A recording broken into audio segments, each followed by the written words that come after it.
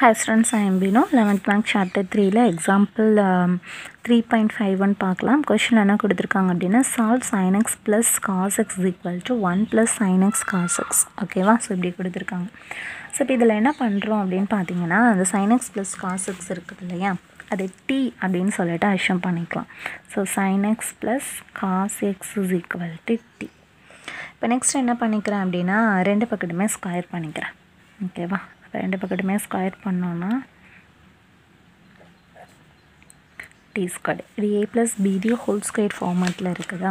அப்போ என்ன ஆகும், sine square X plus cos square X plus 2 into sine x cos X is equal to D square. ஓகேவா? So sine square plus cos ஸ்கொயரோட value வந்து என்னது 1. அப்போ 1 plus 2 sin x cos x is equal to t square. அப்போ 2 sin x cos x is equal to t square minus 1. ஓகேவா? அப்போ என்ன வரும், sin x cos x is equal to t square minus 1/2. ஓகேவா?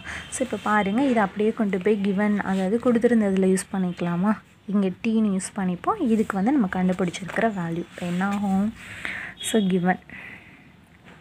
Given ஈக்குவேஷனில் கொண்டு போய் நம்ம சப்ஸ்டியூட் பண்ணோன்னா t is equal to 1 plus t square minus 1/2. இப்போ இதை ஃபுல்லாக சிம்பிளிஃபை பண்ணுவோமா,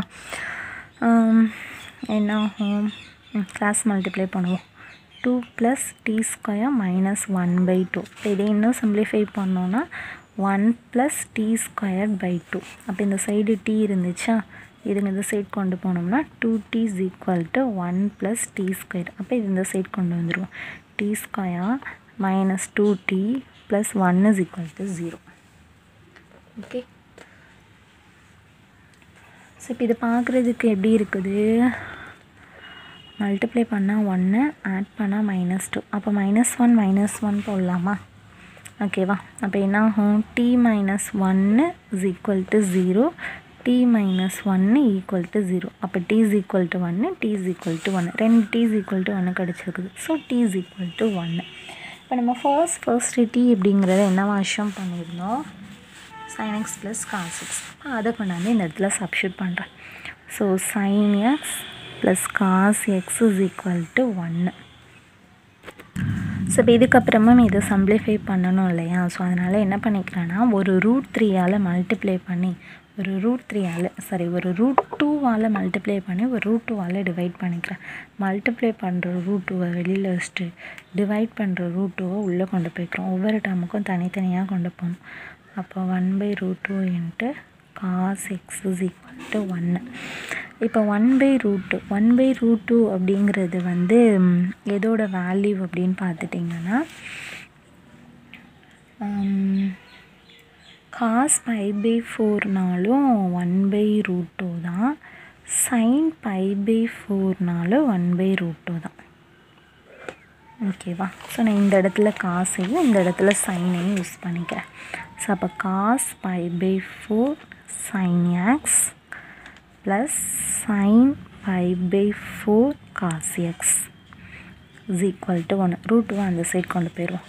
இப்போ cos a sin b plus sin a cos b.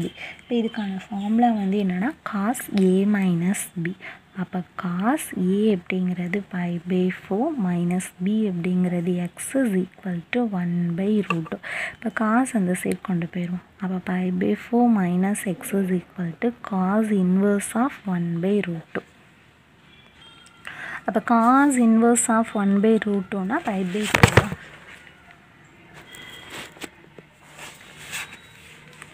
So அப்போ π/4 minus X is equal to ஒரு π/4 இங்கிட்டு கொண்டு வந்துடுவோம், எக்ஸ் அங்கிட்டு கொண்டு போயிடுவோம், plus π/4 is equal to X. இப்போ என்ன ஆகும், டினாமினேட்டர் சேமாக இருக்கும்போது நியூமரேட்டர் ஆட் பண்ணிக்கலாம். அப்போ எக்ஸ் என்ன கிடச்சிருக்குதுன்னா π/2. இப்போ எக்ஸ் இஸ் ஈக்குவல் டு நம்மளுக்கு ஆல்ஃபா அப்படின்னு சொல்லும்போது அது theta is equal to alpha அப்படின்னு கிடச்சிச்சின்னா காசுக்கான ஜென்ரல் சொல்யூஷன்